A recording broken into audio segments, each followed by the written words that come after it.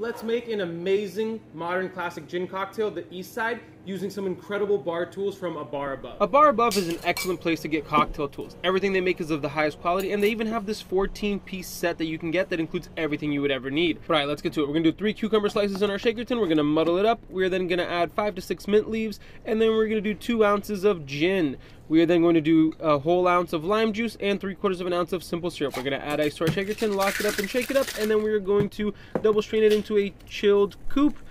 And look at that color, it's almost green. And then we're going to just smack a mint leaf and garnish it with that on top. And enjoy this amazing modern classic.